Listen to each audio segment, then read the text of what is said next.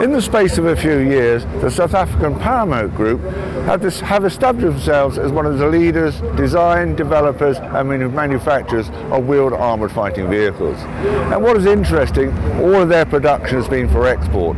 The early vehicles were the Matador and Marauder, which were really mine-resistant, ambush-protected type vehicle.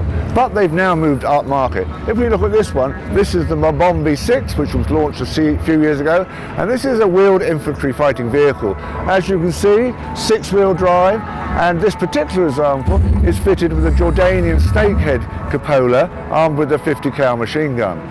When it was first launched, it was shown with a remote control turret armed with a 30mm Russian 2A42 and a 7.62 machine gun, and of course grenade launchers. This vehicle, first customer for this is Jordan Armed Forces. They have placed an order for 50 vehicles, and the first of these were delivered to Jordan early this year. And there's a progressive transfer of production to Jordan to help the local economy. So this is Mbombe 6x6. If we move over to this one, this is the latest one. This is Mbombe 8x8. And as it implies, it's an 8x8 vehicle, so it has more volume, more payload, and can therefore undertake a wider range of roles. It was first shown in Kazakhstan this year, fitted with a unique turret.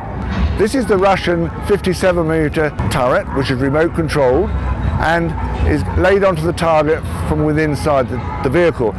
This time it's been shown with another turret. This is a remote controlled turret, and as you can see, it's armed with a 30mm cannon. This is not a Western 30mm cannon, this is a Russian. This is the widely deployed Russian 2A42, which is also fitted to some of the Russian infantry fighting vehicles. They fitted this weapon, rather than perhaps a 30mm Mark 44, as ammunition is available worldwide much cheaper. You can see it's a dual feed cannon with the feeds on top, and to the left of that is a 7.62mm machine gun.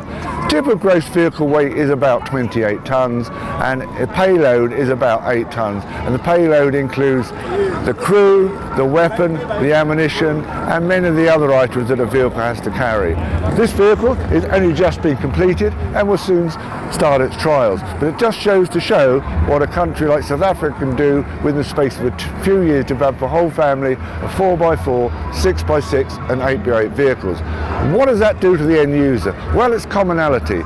Those vehicles have 80% of same parts, so that is lower procurement costs, lower operating costs, and also it makes it easier to train and operate. So it will be interesting to see how the Mbombe 8 progresses in future years. We'll probably see it with different turrets and different weapon systems. It can also be used as a command post, as an ambulance, but being an 8x8 vehicle, it's got exceptional cross-country mobility.